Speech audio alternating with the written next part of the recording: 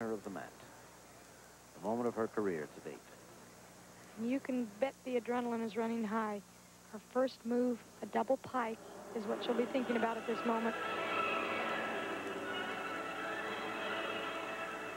You can almost tell what they're thinking before she even goes for it. Here she goes now for double pike. Pretty good. She's happy, you can tell. Got one tumbling run out of the way.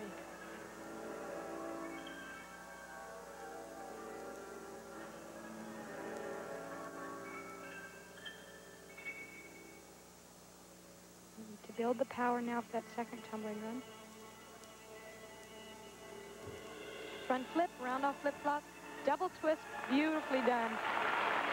Clean form.